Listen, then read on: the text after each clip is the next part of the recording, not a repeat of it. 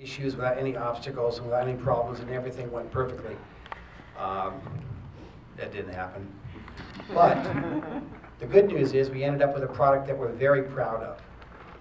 And a lot of people have asked me, why is this your first product? A number of people in the community know that I left one business and got into the entertainment business about 6 years ago. My collaborator, Richard Willis Jr., and I were working on 4 TV series and 3 movies. And I came to him in October of '09 and said, okay, here's what I'd like to do.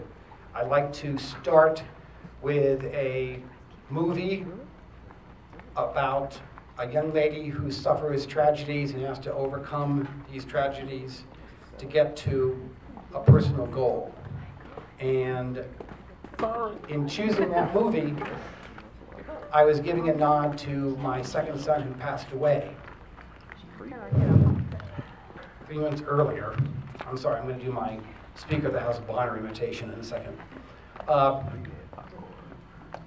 My second son was given 90 days to live, and he lived for 21 years. Yeah! Wow. And every day for him was a struggle.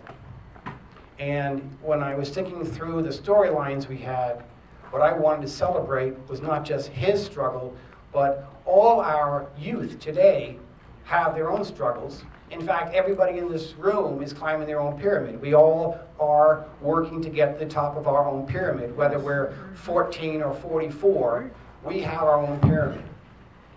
And what this movie tries to encapsulate is the essence of the human nature. It says, no matter what happens, I'm going to strive to get to the top of my pyramid.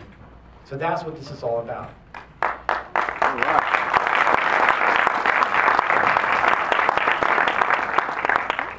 Now, I was interviewed earlier tonight, and somebody asked me about what made this product work.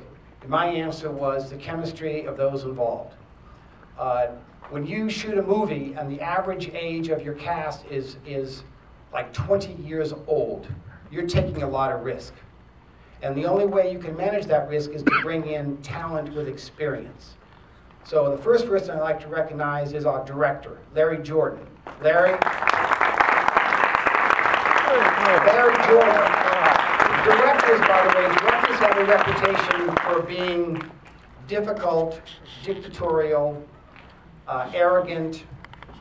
What else? What else can I say about you, Larry? But the thing about Larry is Larry was put in the worst position that any director could be put in, which is he wasn't there in pre-production. He wasn't the original director.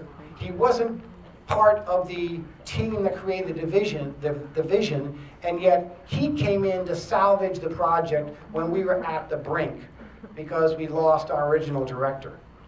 And I want to say to Larry, on behalf of Slamgate and the actors, I get so choked up because we were literally at the point where we say, the hell with the whole thing, let's go home.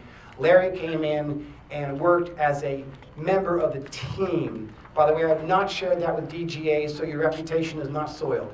But the teamwork that Larry did was great. We had Philip Waters, director of photography, was wonderful.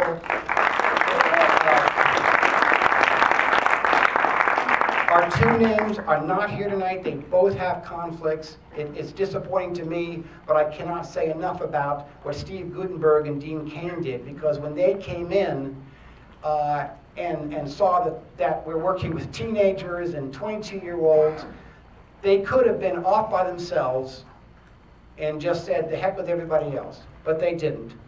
In the time that they were on the set, they were with the kids. We all ate together. We were shooting, you may not recall, but there was a spat of 3-digit temperatures in June and July last summer of '10. We shot every bloody day. No air conditioning because it makes sound, so you're in a house that's 120 degrees. All right? Yes. And Dean Cain and Steve Guttenberg, they were with the young cast and the young crew all throughout. Everybody sweating along the way. But they were great working with our young crew. I'm not going to spend any more time thanking people, but I will note that the Virginia Film Office was critical in working with us. They provided funding up front, they provided funding for this event, and I thank Virginia Film Office, Rita McLean, the Virginia Film Commission for their support. The last thing I'm going to say, I'm going to talk a little bit about my collaborator, Richard Willis Jr. I went out to Hollywood saying, here I am, aren't you happy that I'm here? I'm going to save Hollywood and make great stuff. And Richard looked at me and said, yeah, right. All right. I didn't know the first thing about what I was doing, and I've learned from the man now for the last few years, and even in this movie, I gave him a story, I gave him characters. He took my story, he made it more complex. He took my characters, he made them more interesting. He wrote a script. He said, let's sit down and spend an hour taking and giving me your reaction, and we spent 6 hours. Now, not many writers will sit with the story guy for 6 hours listening to what is being said.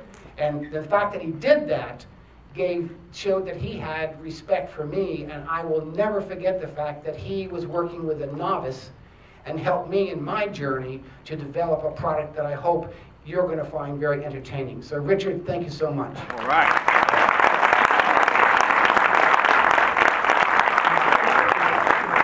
With that, we have to prove that we did something worthwhile. So let's cut the lights and watch the movie. Thank you very much.